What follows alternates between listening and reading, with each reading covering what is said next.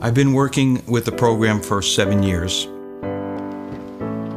Almost without exception, these men do come from violent backgrounds. That's why they're in this facility.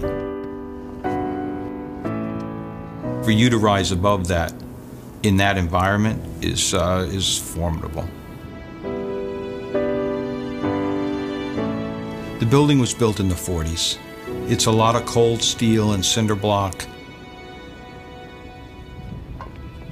When I walk through the prison halls, the floors are cold, they're concrete, and it's a little depressing. But in the company of those men that are trying to apply Bible principles, it's actually a very warm and inviting group of people to be with.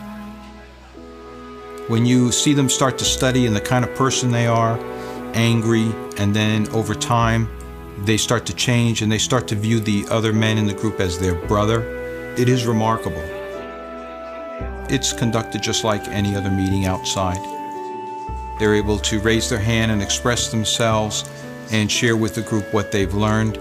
The end result is that it's a very encouraging session. It's spiritually upbuilding. Chapter 8, verses 8 and verse 12. Many of the officers do appreciate the work we do because they do see a change in the men.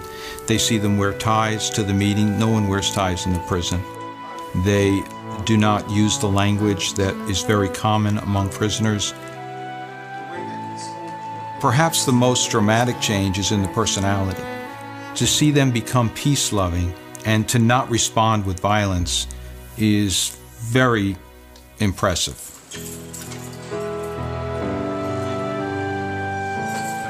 Robert is still fairly new to this whole program, but he's made a tremendous amount of progress. He is a formidable man. He's a big man. He tended to be extremely aggressive in the way that he dealt with others. I have seen a change in him, his personality. Those bad traits, they were there, and they still are. They don't go away, but you learn to control it. You learn not to let it get the best of you because you're trying to show Jehovah that you really want his help. God's word can penetrate all the way through us and transform us and change us. And when we learn about what Jehovah wants of us and how he wants to help us, it softens your heart, you know, because you want to try to live up to what he wants, not what you were. Once these men acquire a bit of knowledge, they share it with their fellow inmates. Where do we always refer to if we're trying to learn something? We go to the scripture. We go right to the source.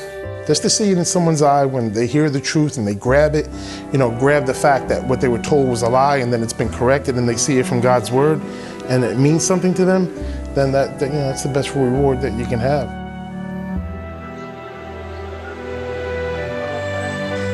A lot of these prisons are in our backyard, and there's a tremendous need. Jehovah's Witnesses are all about education and improving oneself. When you see the progress that the men make and you see how the application of Bible principles makes them better people, makes them happier people, that's the most important work a person could do.